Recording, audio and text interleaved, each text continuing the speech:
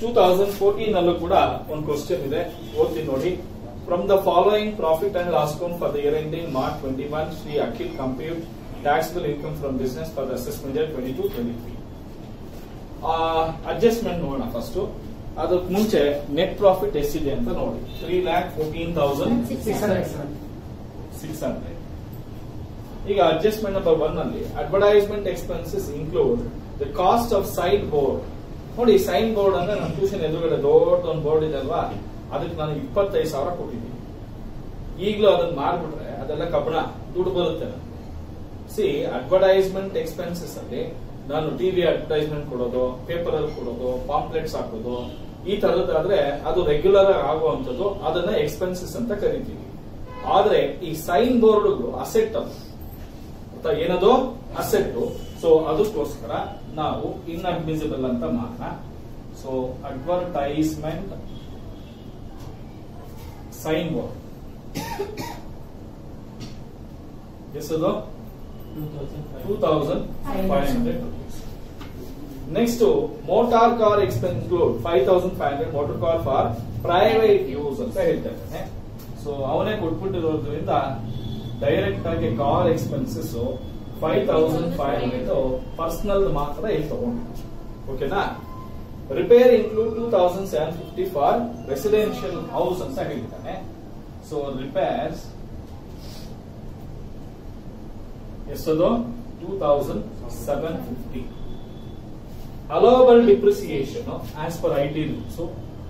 Depreciation as per IT rules ಎಷ್ಟಿದೆಯಂತೆ? 18,000 ಇದೆಯಂತೆ. ಆದ್ರೆ depreciation ಅಂತ ಹೇಳಿ ಪ್ರಾಫಿಟ್ ಅಂಡ್ ಲಾಸ್ ಅಕೌಂಟ್ ಅಲ್ಲಿ 21,000 ಇದೆ. ಕರೆಕ್ಟಾ? So depreciation as per profit and loss account 21,000 ಇದೆ. ಕ್ಲಿಯರ್ ಎಲ್ಲರಿಗೂ? Next other expenses include 2,000 related to house hold expenses ಅಂತ ಹೇಳಿದ್ದಾನೆ. ಸೊ ಅದಕ್ಕೋಸ್ಕರ ಅದರ್ ಎಕ್ಸ್ಪೆನ್ಸಸ್ ಅಲ್ಲಿ 2,000 rupees ನ ಇನ್ಅಡ್ಮಿಸಿಬಲ್ ಮಾಡ್ತಾರೆ. ಅರ್ಥ ಆಯ್ತಾ? ಈಗ ಒಂದಾದ್ಮೇಲೆ ಒಂದು ಬರೋಣ. ಆಫೀಸ್ ಸ್ಯಾಲರೀಸ್ ಬೇಡ. ಪ್ರೊಪ್ರೈಟರ್ ಸ್ಯಾಲರಿ, ಪ್ರೊಪ್ರೈಟರ್ ಸ್ಯಾಲರಿ ಎಷ್ಟಪ್ಪ ಅದು? 25,000. ಆಮೇಲೆ ಅದನ್ನು ಕೂಡ ಕಣ್ಣು ಮುಚ್ಕೊಂಡು ತಗೊಳ್ಬೇಕಾಗುತ್ತೆ. Interest on capital 10,000. ನೆಕ್ಸ್ಟ್ ಅದು ಬೇಡ, ಯಾಕೆಂದ್ರೆ ಅದು ಬಿಸ್ನೆಸ್, ಅದರಲ್ಲಿ ಆಲ್ರೆಡಿ ಅಡ್ಜಸ್ಟ್ಮೆಂಟ್ ಆಗಿದ್ರೆ ಆಗೋಗುತ್ತೆ. ಬ್ಯಾಡ್ ಡೆಟ್ಸ್ ಬೇಡ, ಅಡ್ವರ್ಟೈಸ್ಮೆಂಟ್ ಆಗಿದೆ. ಫೈರ್ ಇನ್ಶೂರೆನ್ಸ್ ಪ್ರೀಮಿಯಂ ಕೂಡ ಬೇಡ. ಇನ್ಕಮ್ ಟ್ಯಾಕ್ಸ್ ನ ತಗೊಳ್ಳೇಬೇಕಾಗಿರೋ ಪಾಯಿಂಟ್ ಎಷ್ಟದು? 20,000. ನೆಕ್ಸ್ಟ್ RBDD ಅಂದ್ರೆ reserve for bad and doubtful debts ಎಷ್ಟು? 12,500. ಮೋಟಾರ್ ಕಾರ್ ಎಕ್ಸ್ಪೆನ್ಸಸ್ ಅಲ್ಲಿ ಆಲ್ರೆಡಿ 5,500 ರೂಪಾಯಿ ಪರ್ಸನಲ್ ಅಂತ ತಗೊಂಡ್ಬಿಟ್ಟಿದೀವಿ. Donations 16,000. Next sales tax business repairs ಆಗಿದೆ. Audit fee business, other expenses business, depreciation ಆಗಿದೆ. ನೆಟ್ ಪ್ರಾಫಿಟ್ ತಗೊಂಡಿದ್ದೀವಿ. Credit side ನೋಡೋಣ. Interest on government securities, interest on government securities 22,500. Rent from house property 38,000. Next profit on sale of machine, on sale of machinery 5,000.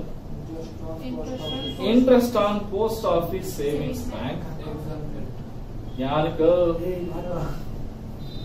2,500. Bad debts recovered earlier not allowed ಅಂದ್ರೆ ಅರ್ಥ ಏನು? ಡಿಸ್ಅಲೌಡ್. Not allowed ಅಂದ್ರು ಒಂದೇ, ಡಿಸ್ಅಲೌಡ್ ಅಂದ್ರು ಒಂದೇ. BD recovered, not allowed. ಕರೆಕ್ಟಾ? ಎಷ್ಟು amount? 12,500. Sundry income business ಬಿಟ್ಟು ಸರಿನಾ? ಈಗ ಇಷ್ಟು ಟೋಟಲ್ ಮಾಡೋಣ. 1,70,000 to ಜೋರಾಗಿ ಹೇಳಮ್ಮ ಲಾಸ್ಟ್ 4,31,850. 4,31,850 ಯಾವ ದೇಶದಲ್ಲಿದೆಯೋ 4,84,850 ಬರ್ತಾರೆ. ಸರ್ 17 ಇದು 17 ಹೇಳಲೇ ಸರಿಯಾಗಿ 431,850 431,850 80,500. ಇದೆಷ್ಟು? 98,500 sir.